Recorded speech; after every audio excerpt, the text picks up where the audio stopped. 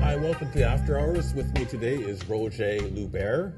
Roger is president of Arts Connect. He is also vice president of the Tri-Cities Community Television Society, and he is also chair of the Minicata Park Association.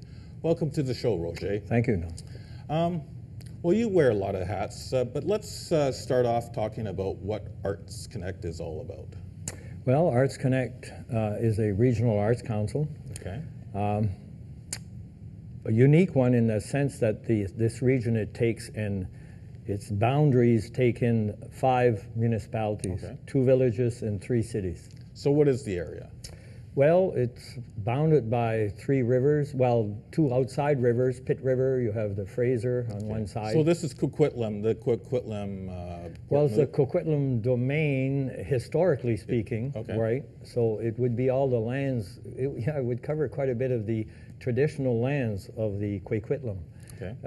But once you get into the European settlement approach, you would get into the first European Coquitlam, okay, and then multiple layers of this that followed, because okay, Coquitlam itself, Coquitlam now, which is the way the Europeans adopted the name, and the region itself have gone through a very interesting dynamic and of human settlements. Okay. So that's a very strong interest that the Regional Arts Council has from that perspective. But you cover Port Moody. Yes. Port Coquitlam and Coquitlam, and there's a couple other areas. Right. Yeah. Well, the larger cities, and in a way I cringe when I hear the word Tri-Cities, but those are the larger cities. So Coquitlam, Port Moody, yeah, and of course, within our region is the village of Anmore and the village of Belcarra, and they're unique and small and quite beautiful little municipalities in and of themselves. Great. And so Arts Connect has been around for quite a while, is that true? Yes, yes. What's the history of Arts Connect? How did it Well, form? Arts Connect has a really interesting history. It's 45 years plus. Okay. It began as a need within a certain region of a bunch of creatives, artists that wanted to find a way to express themselves. And from the earliest of incarnation, which was the Coquitlam Fine Arts Council, to then successive evolutions of names and how they branded themselves, have come to what we are and what we're known today in the branding sense, which is Arts Connect. Mm-hmm. So what kind of projects do you work on? Well, historically, we were, and I like to tell anyone that wants to hear that we were like gardeners planting seeds in a very unique territory. Being a regional arts council, we inherited some interesting challenges that, for instance, Burnaby has its own arts council. Well, this region has a regional arts council. So the projects initially were efforts between artists that got together, right, and wanted a voice, wanted a way to express their creativity, and went through that process and wanted to reach out, which is, by the way, what I feel I'm doing today to the big city. So, it was all this kind of effort. Through time, though, as it went and moved around the region, and it did maneuver and moved around the region, so what it left behind in the Coquitlam sense was Place des Arts, which is quite well known at a regional level now, a beautiful art school, creative environment in the old historical quarters of Mayerville. Quite interestingly, came out of, again, where the artists come around and try to find expression. Then we moved to Port Moody and set up shop there for a while. And some of it, I'm not going to take credit for all of what happened in that region, but we've played a role in anything and everything that's had to do with art and culture in that region, sometimes small, sometimes large. So out of Port Moody emerged the City of the Arts, and that's how they call themselves. And in the last few years, we've concentrated on Port Coquitlam, which also is they have a beautiful cultural precinct. If you ever gone downtown of the Port Coquitlam, which was the first, by the way, the heart and soul of the first Coquitlam, the European Coquitlam. Oh, okay.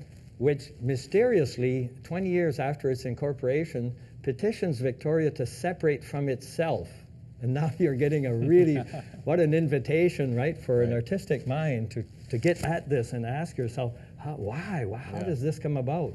And what resulted was there was 7 coquitlam's that got redefined as a result of this kind of transformation of settlement. We're talking about, human settlements. So from an arts and cultural perspective, the organization that I now, preside over has developed a real instinct for deepening the idea of art and culture. What do we mean by it, right? And well, what do we mean by arts and culture? Art and culture. Yeah. Well, it's the expression, right? It's for me, there's two things. Are we talking visual expression? Are we talking? Well, no. All of it. The literary arts, Okay. the sculpture, the more tactile. Yeah. And it's a very important question to ask. What do we mean by art and culture? Because I see it as two kind of waves that happens, and this has been forever. So the stories that people tell themselves is how art emerges, right? In a certain locale or in a certain place. And then there's the influences from outside that comes in. Like, for instance, it's a good comparison, Vancouver and our world out there. We're the suburbs, right? Yeah. And so the influences gradually makes it this way. And yet, over there, we're far enough that some of our own stories were starting to be expressed in there. Like Mayalville is a very good example, right? A unique little village, way, coming in the turn of the century at the largest mill of the British Empire. A new workforce was imported out here, right, to work in the largest mill of the British Empire. So you're bringing a bit of Canada way over these mountains and planting these seeds in the 1900s. Well, you're going to have some consequence to that, right? Yeah. So art and culture is all of this, the expression, right, of a place, sense of place, sense of belonging, sense of identity. That drives the need to tell the stories, which then drives the definition of what art and culture is. Well, how many people are in your group? Our group itself, well, we have an extended reach after 45 years of about 1,500 to 2,000, okay, in terms of a reach. Now, in terms of the group itself... These are artists that you're working with, or... No, they're by extension the Okay. communication reach that we've had over 45 years, right? For instance, some of the original members are lifers. They're lifetime honorary members of the organization. Are these people artists themselves, or? Well, they yes, definitely. As a matter of fact, one of the founders, is still around very much creating art. Others have a love of art, and so what they've done is they've nurtured, right, and piloted the governance part of Arts Connect, what we know now as Arts Connect. So there's been elders now that are the wise elders that have, kept an eye on the evolution of what was a self-created organization to serve a region, right? Mm-hmm. And by the way, that region takes its identity and its boundaries through the School District 43, which I kind of like because it's like the little red schoolhouse concept of a long time ago. And somehow, this notion of human settlements, which I love, we can re-pick up the idea of story. Well, when you say human settlements, what do you mean by that? Well, it's this whole notion of, at first, where do we as humans, where have we historically settled, okay? Right. So for thousands and thousands of years, they have proof now about 4,000 to 5,000 years of settlements of Quequitlam itself. A very deep and real presence in this territory where we are now. And then, of course, the human settlements is what flowed from it, right? So always the rivers at first, provided the roads to settlement for life, water, and all this. And then, of course, if you had, like the West Coast had, which was great bounty of resource, you could develop a cultural feel and a cultural expression, which they did. Yeah. Right? So how exactly did you get involved with Arts Connect yourself? Well, I attended a great meeting one time, an annual general meeting, and I was very impressed by this organization at the time. They had brought in Max Weinman, and he was just launching a book at the time, and he hadn't even printed it and published it, and we were going to be hearing from this guy, a great author, and the name of his book escapes me right now, but it was very fascinating in terms of to meet an author, and he was presenting a concept of a book before it even was going to get published, and it eventually got published. So I was so impressed with the creativity from this organization that I got onto the board and stayed there for quite a while. And got involved just looking, listening, hearing what this organization was about, what the region was about, because what I discovered, I could get a real picture of that region through this organization. For instance, there's 45 years of archives that we have, physical archives that are really valuable, especially today as we now go into production from a point of view of our own television program. We have content. We have the beginnings of the art expression, the stories from each of these unique human settlements. Come back to what do I mean by human settlements, right? They are the incarnation of people getting together at first, more or less just unorganized, and then having a sense of conscious enough to go and get incorporated. And thus you have 5 of these that emerged, and then you have Coquitlam with all of its years still there, which is also a deeply embedded, rooted human settlement. So so these are very fascinating to me from a storytelling point of view. Right. So when you say archives, what are you like? Are you setting up like a library of art displays and? Well, the archives in our case are all the efforts that we've established with these various settlements, human settlements, in terms from an art and cultural perspective. So is this like a video archive you're talking about? Or? Well, there are some of that, but initially it was more just the efforts and the protocol that got established with each of these entities. And then, of course, the support that was developed with them, some of them, and we start getting grants from the respective cities in terms of services we start bringing in. And I can give you an example of some of them.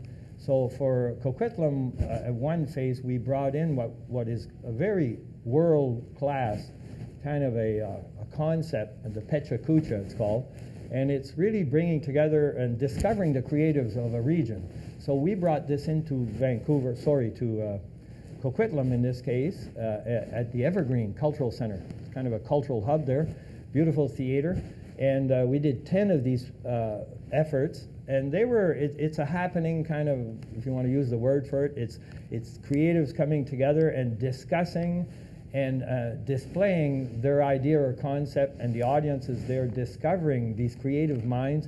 So it's an awakening, basically. It's a way to, and by the way, we heard of it through a Vancouver Pecha Kucha. So there's the influences. What is Pecha Kucha? Do you know what that? Yes. It's a formula. It's first of all it's a creative concept that came from architects initially from Japan, which had a need to share their expressions and their ideas and their concepts architecturally. But eventually the idea got so successful from within architects, that environment, that and it spread around the world amongst architects, but eventually it overflowed into the creatives. And so what it is, in a really simple sense, it's a formula. You have to sign a contract with the Japan group, the Japanese group that have started this concept. Right now there's 450 some cities around the world that are actually have engaged in contractually. No money is involved, but you basically, there are monies involved in the sense of for yourself to put it on, but in terms of with the originators of this concept, in terms of branding, you had to follow a certain formula. And that formula is pretty clear cut. It's the 20 by 20 rule, so 20 slides, 20 seconds. And in our case, the way we put it on, we contracted out, right, to a contractor that would orchestrate this evening. We did 10 of these. And the evenings unfolded this way. They would identify, we'd put out, advertise, and who has ideas, who has stories to share. She would collect all of these ideas and concepts, and then would make a decision, maybe choose about 12, decide which way they might come, because she would become aware of which stories, what would be a high point, low point, whatever. And really the beauty of this formula is that the audience comes to discover creatives and ideas and things they would have never thought about.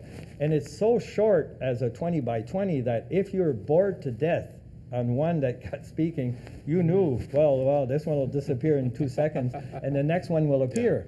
And it created this nice dynamic. And then the formula demanded that you make a break in the evening And then all of a sudden everybody, wow, I like Don, I liked what you said, and I'd like, so this excitement. And then you went back and heard some more. Beautiful formula. I highly recommend it to anybody. Any city out in British Columbia, it is a beautiful formula to discover the artist in everybody's mind, because it didn't just aim for artists. It aimed for anyone that had a creative, an imagination they wanted to share. And so it was very successful. So out of it came, yes, what we did is we approached the community TV group at the time, and we've done this in all of our 10 to record and archive these for us and for the organizers, in this case of the Arts Connect. Now I'm wearing two hats, right? Yeah. Both from the Tri-Cities side now, Tri-Cities Community TV side, but also from an Arts Connect perspective, it is now material and content for our TV program that goes to air. Right. That's one example.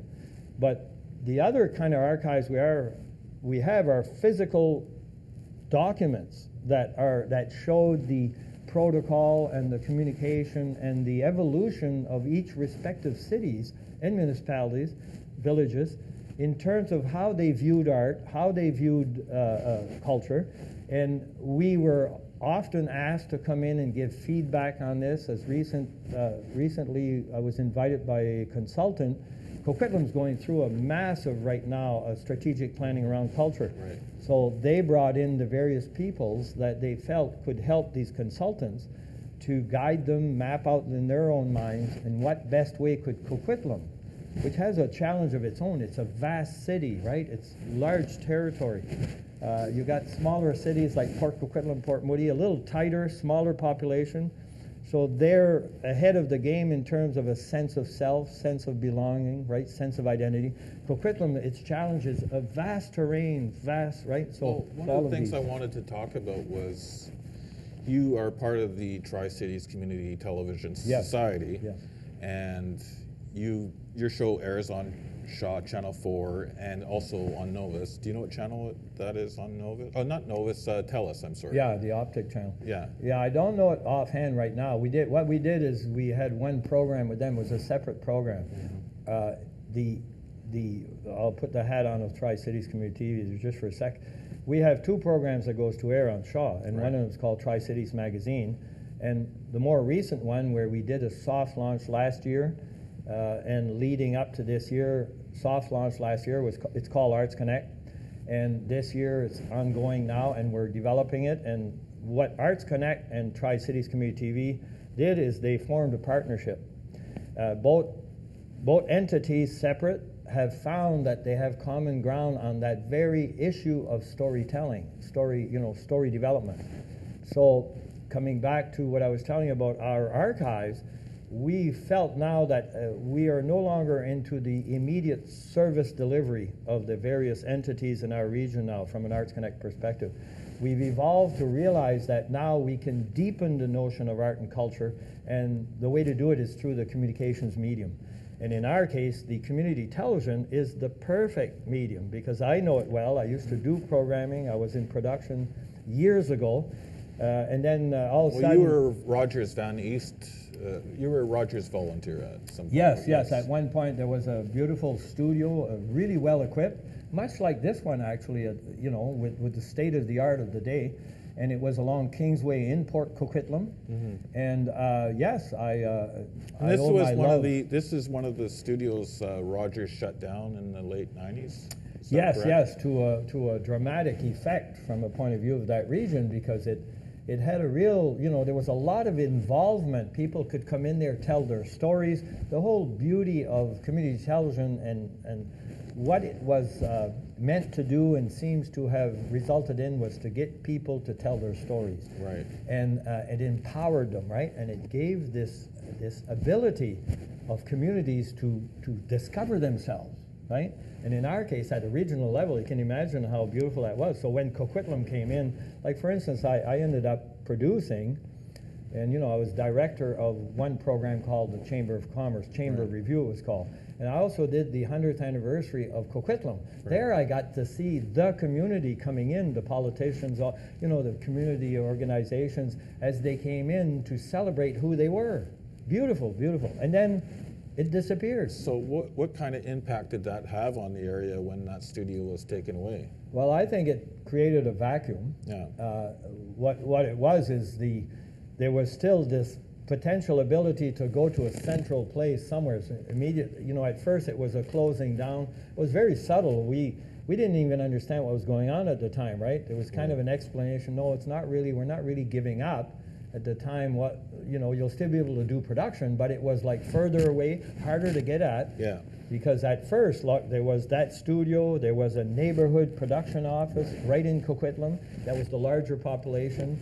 So the design of community TV was brilliant, and it did ignite that kind of things we need as a community, right? To create the harmony and create this connection, the cohesiveness, right? Because that's what's missing. I mean, look at us today. I'll give you an example. When I left this morning, I was thinking about, here I am in the suburbs, and I'm going to the big city.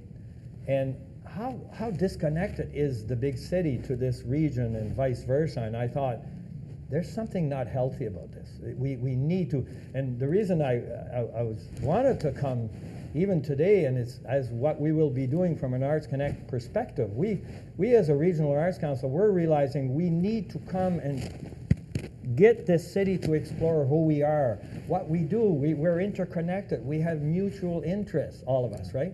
And so that's the larger community. And community TV, and this is why I'm here today, I can bring some of this thinking, some of this that comes from there. There's real innovation going on over there. Yeah, well, let's talk about what Tri-Cities Community Television Society is doing right now. Like you've just got a grant from TELUS to. Oh yeah. So are you building a studio? Is that the idea? Well, the big dream initially, even to the point that in our case, what we're doing is building incrementally a way to tell our stories, right, in our region. Mm-hmm. So the Tri-Cities Community TV has, through beautiful efforts of volunteers and a group that basically understood the importance.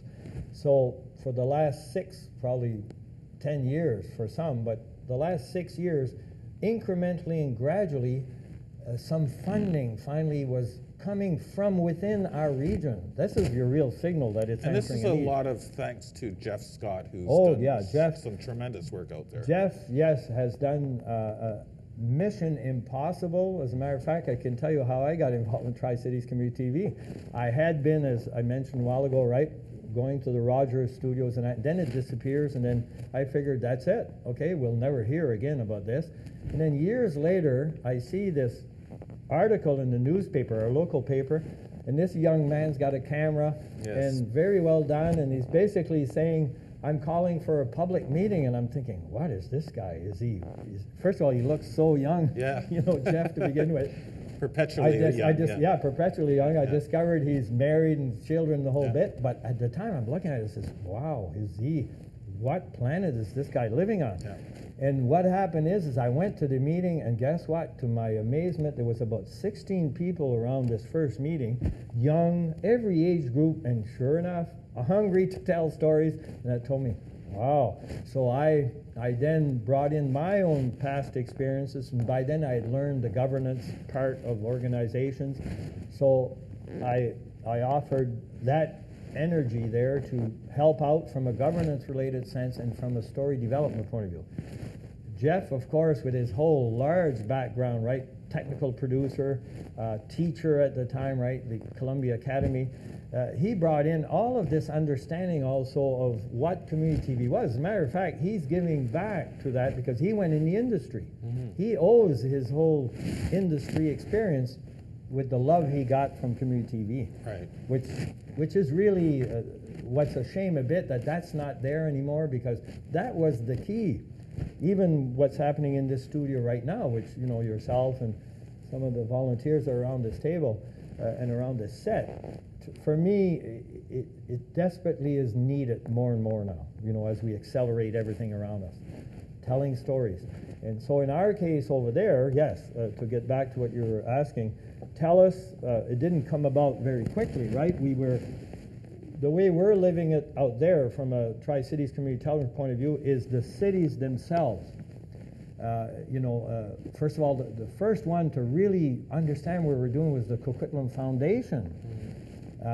It's a foundation, and basically trying to grasp what we're doing, seeing the value of it and their own efforts, funded a segment of a program that was going to air, as long as for them, because it was a Coquitlam-based foundation, said, look, if you can do some art, now you'll see where Arts Connect comes into the picture a bit of great interest, is it said, if you can do a segment on arts about Coquitlam, we're prepared to give you some money. So they did, and then Jeff Scott and the Tri-Cities became a poster child for the Coquitlam Foundation. They were so happy about the results. Then what we did is incrementally, again, the Tri-Cities Community TV, all of a sudden Port Moody was nearing its 100th anniversary and said, hey, we got $10,000 here if you could cover all of our celebrations during the year. So snapped it up, right, and did a great job on that. And eventually the other cities, and you might know that in that region, one city looks at the other, and the way the region has survived in a way is through what was called the Simon Fraser formula. So as per population, if one city does something, the other city comes in and weighs in and says, okay, I'll give my share, my proportion. And for years, this city and this region has created an interesting synergy. And but then what I call the critical mass of each city started where they had to start focusing on their respective place. And that's where it's at now. So as we move forward from a community television point of view, all the cities there value tremendously the service that's being rendered by this community TV group, because they're seeing their stories, they're seeing their voices, they're seeing the mirror of themselves. And that's what community TV was all about, right? You're not going to find that in the mainstream media, right? Because it flies over the whole region, right? The mainland, let alone each city. So it's a focus on cities and what it means, sense of place, sense of belonging, sense of identity.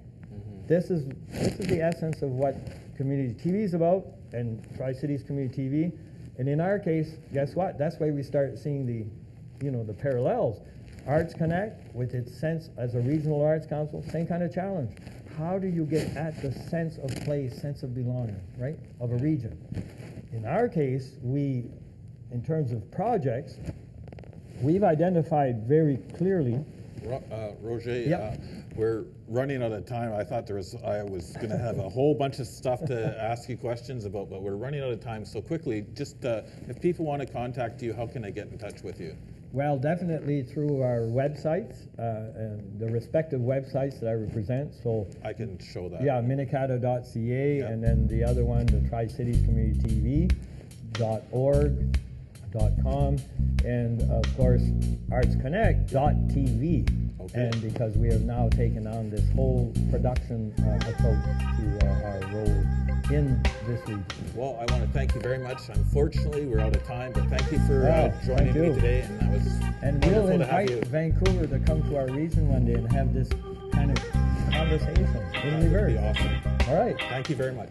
Thank you for watching.